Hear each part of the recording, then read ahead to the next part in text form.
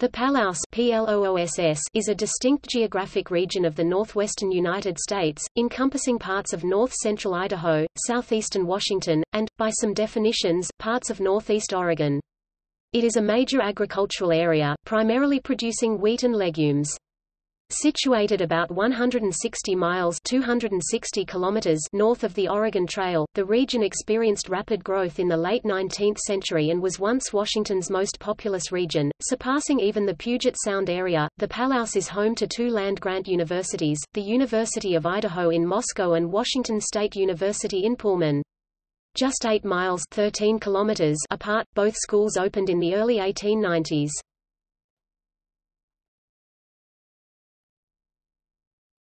Topic: Geography and history. The origin of the name Palouse is unclear. One theory is that the name of the Palouse tribe, spelled in early accounts variously as Palace, Palotpala, Palusha, etc., was converted by French-Canadian fur traders to the more familiar French word Palouse, meaning land with short and thick grass, or lawn. Over time, the spelling changed to Palouse. Another theory is that the region's name came from the French word and was later applied to its indigenous inhabitants. Traditionally, the Palouse region was defined as the fertile hills and prairies north of the Snake River, which separated it from Walla Walla County, and north of the Clearwater River, which separated it from the Camas Prairie, extending north along the Washington and Idaho border, south of Spokane, centered on the Palouse River. This region underwent a settlement and wheat-growing boom during the 1880s, part of a larger process of growing wheat in southeast Washington, originally pioneered in Walla Walla County south of the Snake River. While this definition of the Palouse remains common today, the term is sometimes used to refer to the entire wheat-growing region, including Walla Walla County, the Camas Prairie of Idaho, the Big Bend region of the Central Columbia River Plateau, and other smaller agricultural districts such as Asotin County, Washington, and Umatilla County, Oregon. This larger definition is used by organizations such as the Worldwide Fund for Nature, who define the Palouse grasslands ecoregion broadly. The community of Palouse, Washington, is located in Whitman County, about 7 miles 11 kilometers west of Potlatch, Idaho. Nevertheless, the traditional definition of the Palouse region is distinct from the older Walla Walla region south of the Snake River, where dryland farming of wheat was first proved viable in the region in the 1860s.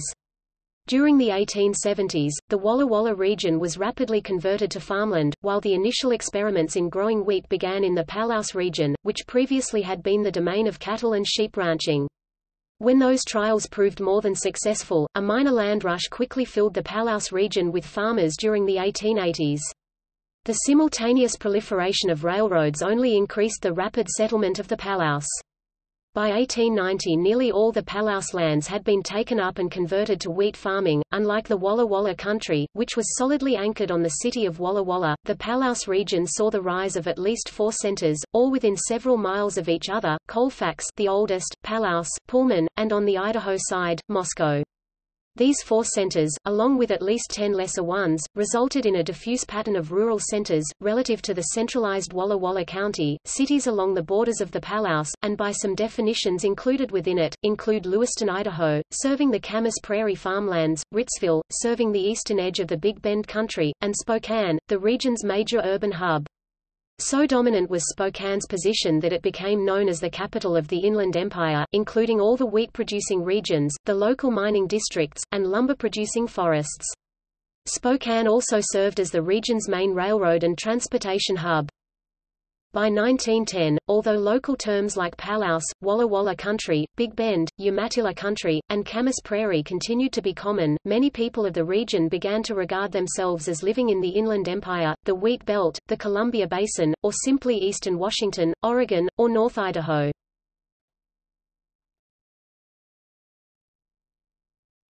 Topic: Geology. The peculiar and picturesque Loess Hills which characterize the Palouse Prairie are underlain by wind-blown sediments of the Palouse Loess that covers the surface of over 50,000 square kilometers (19,000 square miles) on the Columbia Plateau in southeastern Washington, western Idaho, and northeastern Oregon. The Palouse loess forms a fine-grained mantle of variable thickness that lies upon either the Miocene-Columbia River basalt group, non-glacial Pliocene fluvial sediments of the Ringgold Formation, or Pleistocene glacial outburst flood sediments that are known informally as the Hanford Formation. At its thickest, the Palouse loess is up to 75 meters (246 feet) thick. It consists of multiple layers of loess separated by multiple well-defined calcrete paleosols and erosional unconformities. The degree of development of individual layers of calcrete together with thermoluminescence and optically stimulated luminescence dating of the loess indicate that each calcrete layer represents a period of thousands to tens of thousands of years of non-deposition, weathering, and soil development that occurred between episodic periods of loess deposition. A consistent sequence of normal-reverse normal polarity signatures demonstrates that the older layers of loess accumulated between 2 and 1 million years ago. Detailed optically stimulated luminescence dating has shown that the uppermost layer of Palouse loess accumulated between 15,000 years ago and modern times, and the layer of loess underlying it accumulated episodically between about 77,000 and 16,000 years ago. Regional trends in the distribution, thickness, texture, and overall composition of the Palouse loess indicate that it largely consists of the wind-blown sediments eroded from fine-grained deposits of the Hanford Formation that were periodically deposited by repeated Missoula floods within the Eureka Flats area. Although superficially resembling sand or other types of dunes, the loess hills of the Palouse are of far different origin. Internally, they lack any evidence of cross-bedding or erosion of interbedded layers of loess and calcrete that characterize dunes formed by moving currents. Instead, these hills consist of alternating layers of loess and calcrete that are more or less concordant with the modern surface of these hills. This layering demonstrates that the Palouse Hills loess accumulated from the airfall of wind silt from suspension. In addition, the ubiquitous homogenization of the loess by innumerable plant roots and insect burrows as it accumulated further supports the conclusion drawn from numerous thermoluminescence and optically stimulated luminescence dates that individual layers of loess accumulated over an extended period of time in terms of thousands of years. Finally, the calcrete horizons are paleosols that represent the periodic cessation of loess accumulation for periods of thousands of years during which they formed within the surface of a loess layer.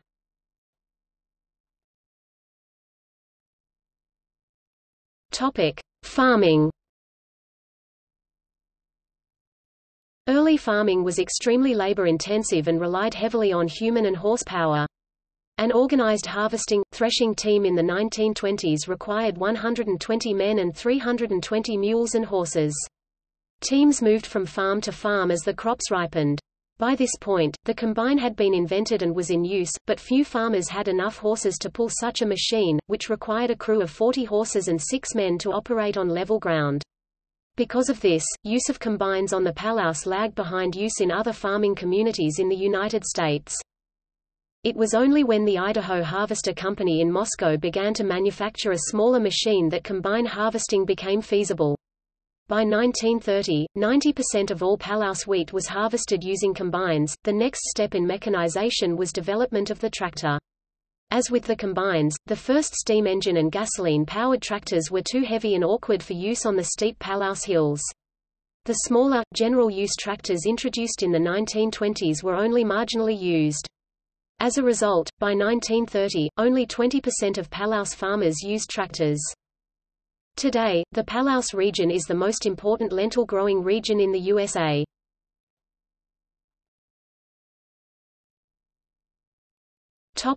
Environment. Once an extensive prairie composed of mid-length perennial grasses such as bluebunch wheatgrass Agropyron spicatum and Idaho fescue Festuca idahoensis, today virtually all of the Palouse prairie is planted in agricultural crops.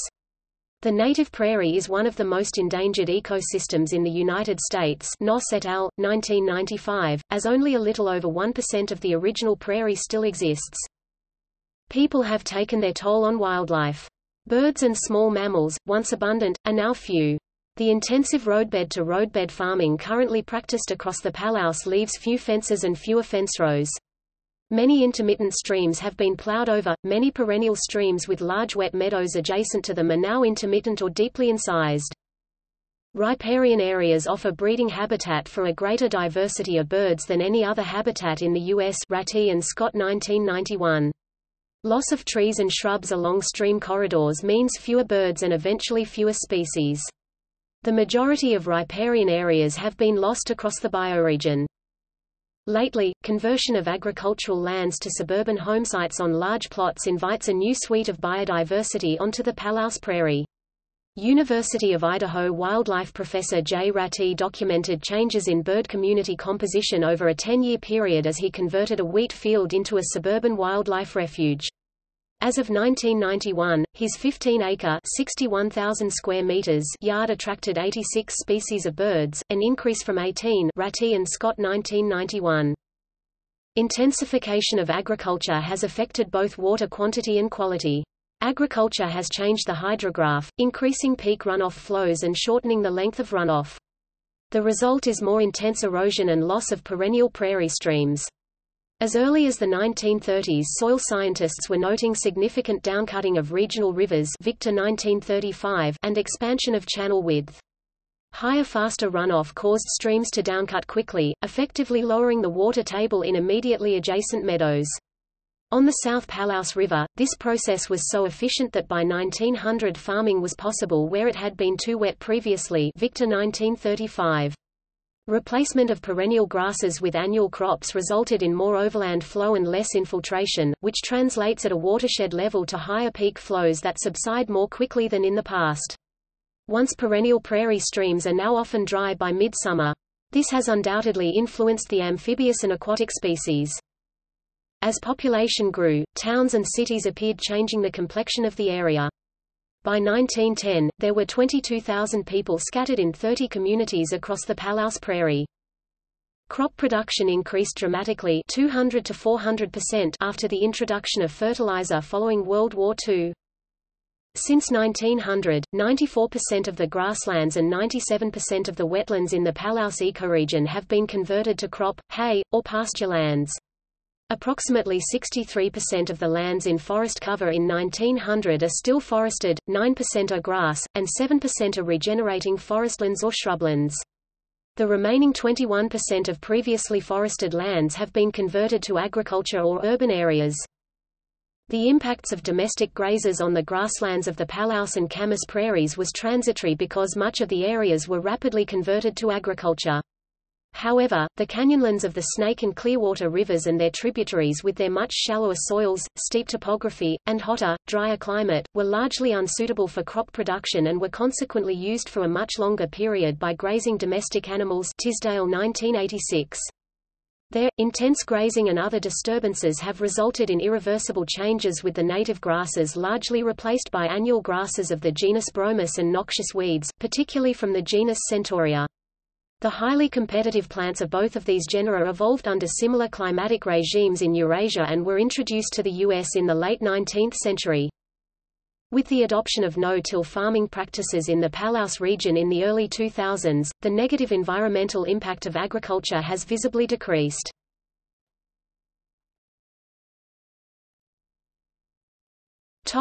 Fires.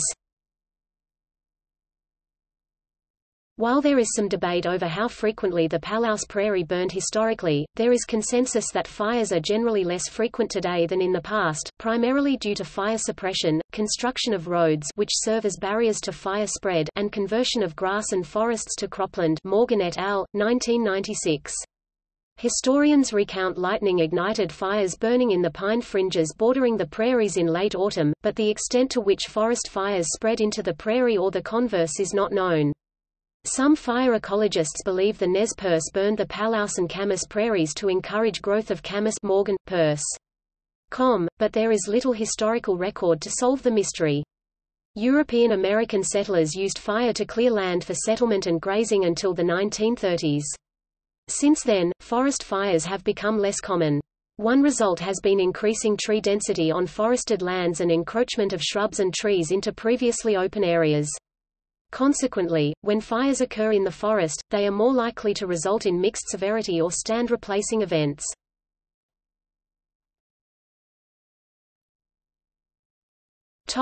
In fiction. The Patriots novel series by James Wesley Rawles. The 1998 movie Smoke Signals was filmed on the Coeur d'Alene Reservation in Plummer, Idaho, at the north end of the Palouse.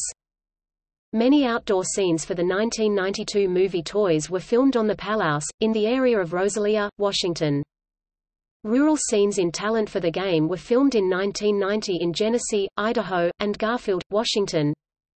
Part of Neil Stephenson's Cryptonomicon takes place in Whitman County, Washington. Josie Poe, Palouse, Washington 1943 by Kathleen Dewey is set entirely in the town of Palouse.